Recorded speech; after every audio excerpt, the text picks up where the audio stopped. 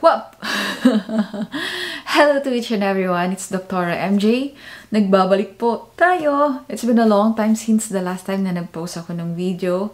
At ngayon lang ulit ako nakapag-isip ng topic na kailangan na dapat i-discuss. Well, actually, madami namang topic na dapat i-discuss. Pero nagkukulang lang tayo sa oras para gawin iyon. Pero unahin ko pong i-discuss ngayong araw na to ang tungkol sa Yakult. Yes, tama pong narinig niyo, Yakult, because madami akong nakikita. Sometimes kasi nagbabrowse ako ng quick browse lang sa mga animal group. Nakikita ko nagpo-post sila ng Yakult, nire-recommend nila yung Yakult kapag nagtatae ang aso.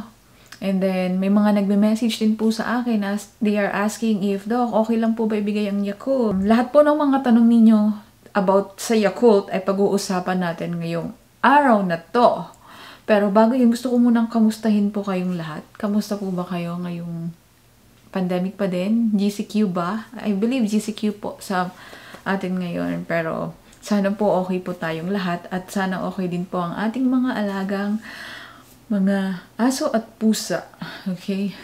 Pero para po sa mga hindi nakakilala sa akin, I'm a veterinarian. And training po ako ngayon and doing some shadowing as a vet here in the United States. Kaya minsan kapag hindi ako nakakapag-reply, kasi sabi ko I'm offering free consultation, minsan may mga time na hindi ako nakareply agad. Dahil rin po yung may mga iba pa po tayong mga ginagawang bagay. Pero sinisikap ko naman pong mag-reply as soon as I can.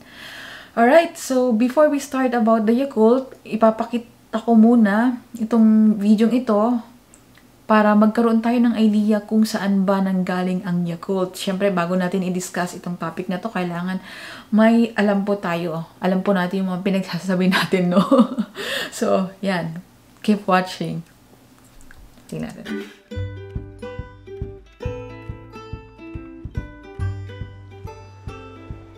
At Yakult, we have a special story to tell that we'd like to share with you. It begins in the early 20th century, 1921 to be precise. That was the year that an ambitious young man began to study medicine at Kyoto University. His name was Minoru Shirota.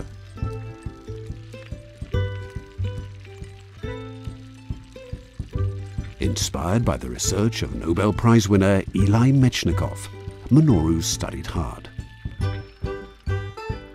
After he graduated, he became a researcher at the university.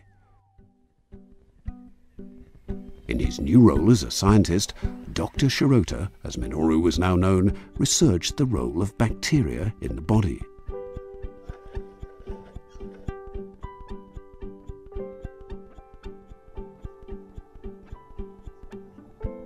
After years of research, he finally succeeded in cultivating a unique strain of bacteria that was strong enough to reach the intestines alive. His professor agreed to name this strain Lactobacillus casei shirota, after Dr. Shirota himself.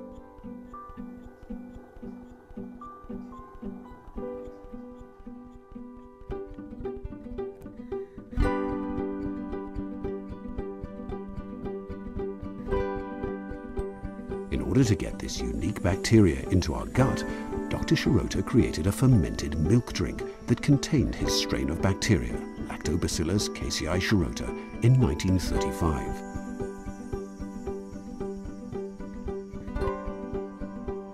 He named his drink Yakult, a word derived from the Esperanto Yakulto, which means yogurt.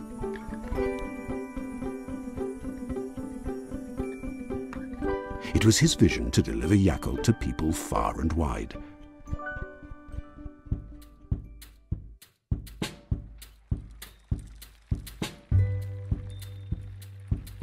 He worked hard to make his wish come true. The drink became so popular that in 1955 the Yakult Honsha Company was founded in Tokyo.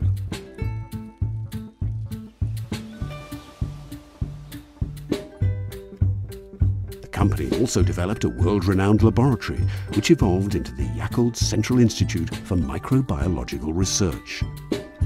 It was there that Dr. Shirota could continue his pioneering scientific work. Yakult's popularity spread across the world.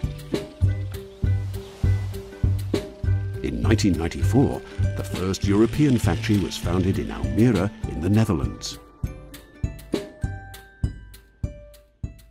Let's go inside to see how Yakult is produced. To make the perfect Yakult, a few elements are crucial: the unique Lactobacillus casei shirota, high-quality ingredients, stringent hygiene procedures, and very strict quality controls.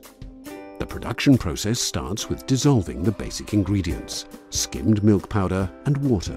This solution is then sterilized using an ultra-heat sterilizer. This means that the mixture is heated to a very high temperature to kill any unwanted bacteria.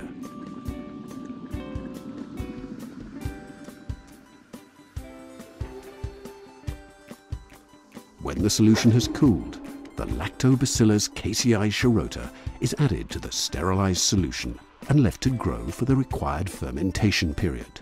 In order to get the right number of Lactobacillus casei shirota in the solution, we have to keep the temperature constant during the fermentation period. The resulting solution still needs to be pumped through a series of pipes to make it smooth. And finally, we add flavors and sugars to give Yakult its pleasant taste. Once it's ready, the solution is cooled. This makes the bacteria dormant so that the mixture can be stored. At this stage, the mixture is still rather thick. To turn it into the Yakult that you actually drink, crystal clear water has to be added. Once that's done, the finished drink is poured into Yakult's iconic little bottles. It takes less than 1/10 of a second to fill and close a bottle, after which they're packed in no time at all. Did you know 45,000 bottles can be filled and packed in just 1 hour?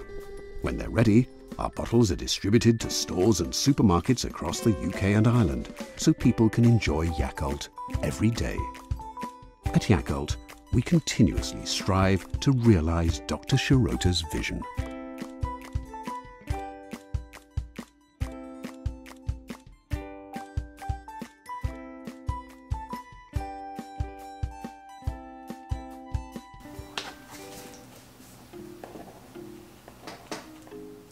So yan, additional information na naman po, no? So I didn't actually know that Yakult is made in Japan. Well, based po sa history na napanood natin, ang Yakult ay made in Japan at na-discover siya ni Mandoro Shiroto ito po yun sa Kyoto University, which is sa Japan. And for the processing, summarize ko lang po, una, nilalagyan nila ng skimmed milk and water. Tapos, i-heat nila in very high temperature para mamatay yung mga unwanted bacteria doon sa skimmed milk at sa water. And then after that, i-add na nila yung lactobacilli or yung tinatawag na bacteria. And then last is add some sugar and flavoring. So yan po, ganun po yung process na ginagawa nila to make Yakult. Please take note of this po ha. Itong uri ng pagkain na to or drink is tinatawag na probiotics. Kasi meron ding probiotic na foods which is yung yogurt, pero ito is ginawa na drinks, as drink siya. Ito pong parehong ito, yogurt and Yakult, ay mga probiotics. When we say probiotics po, ang main component nito ay mga live bacteria. At sometimes may yeast din siya. Pero wait po, itong bacteriang ito ay ang tinatawag na good bacteria. Hindi po siya yung pathogenic. Kasi dalawa po ang klase ng bacteria. Meron yung tinatawag na pathogenic at non-pathogenic. When we say pathogenic, ito po yung mga nagkakos ng mga sakit sa atin o kaya sa ating mga alaga. Pero ito pong non-pathogenic, hindi sila nagkakos ng sakit. Kung hindi, sila po ay kailangan para mapaganda yung digestion ng ating bituka. So, tama po yung narinig nyo, sa ating gastrointestinal tract ay may mga bakterya po doon. At kailangan po yung mga bakterya ngayon para umayos po ang digestion natin in the times na magkaroon ng constipation o kaya naman diarrhea. Sa main question nyo po na kung okay ba ibigay ang Yakult sa aso, for me, at based sa napanood natin, yes. Pwede po siyang ibigay pero may tamang dose para doon. Usually, as mga vets, nire-recommend po namin sa aming mga patients or client na bigyan ng kanilang dog ng probiotics such as Yakult para umayos yung digestive health ng aso, especially if there is a problem. Personally, nire-recommend ko po na bigyan ng dog ng Yakult 2 to 3 times a week lang, every other day. Hindi po every day. And then, sa dose po, nagkakaiba po yon, depende sa laki or weight ng ating alaga. For the puppies, ang nire-recommend ko lang po sa mga puppies, nire-recommend ko po ang Yakult for 3 months old puppies, not earlier than 3 months. Kasi kapag mas bata sa 3 months, nagsak pa sila ng milk sa nanay nila, sa mom dog. So, may tendency na magkaroon ng problem sa digestive system, yung magkaroon ng hypermotility. Kaya after 3 months, doon para sa akin, best way na ibigay ang Yakult. And then, nag-vary siya sa weight. For the small breed dog, nire-recommend ko po is 1/4 lang ng regular bottle. And then, for the medium is half ng bottle. For the large breed dog is mga 3/4. And for the extra large dog, kagaya ng mga German Shepherd or Saint Bernard, is 1 bottle every other day. And then, please take note po na kailangan nasa refrigerator sila or nasa temperature around 2 degrees Celsius to 18 degrees Celsius. So, kailangan kasi mag-keep na buhay yung mga live lactobacillus. Or bacteria. Ang tawag po sa mga bacteria, ang specific bacteria po na nasa Yakult ay yung lactobacillus. Kasi kapag outside the temperature, like kung masyadong mainit, pwede po silang mamatay. Therefore, wala din po siyang effect sa intestine kapag namatay po yung mga bacteria. Kaya nga sabi, di ba, live bacteria ang mga nasa Yakult. Pero wait po, just to make it clear, ang Yakult po, binibigay lang po natin to enhance the digestion ng intestine. Hindi po siya gamot. Hindi po siya gamot kung ang dog nyo ay may parvovirus o kaya naman parasitism, maraming mga bulate, hindi po siya gamot. Okay? So, kailangan pa din po ng gamot para sa specific condition ng ating aso. Kung hypermotility lang, ibig sabihin, parang hindi lang maayos yung digestion, pwedeng ibigay yung Yakult. But since the problem is virus or parasitism, kailangan pong mas specific na treatment para doon. And hindi po dewormer ang Yakult. Kasi meron ako nakita na sabi, nakakapag-deworm daw siya. Siguro, nung binigay niya yung Yakult, heavily infested lang talaga yung dog niya. Tapos lumabas yung worm, akala niya dewormer na, pero hindi po dewormer. Okay? So, that's all for today po. Ito po yung mga information sa mga katanungan nyo tungkol sa Yakult. And I really hope na nakatulong po ito sa inyo. At kung yes, please like and pakishare din sa animal group para magkaroon din sila ng idea. Spread the information po, no?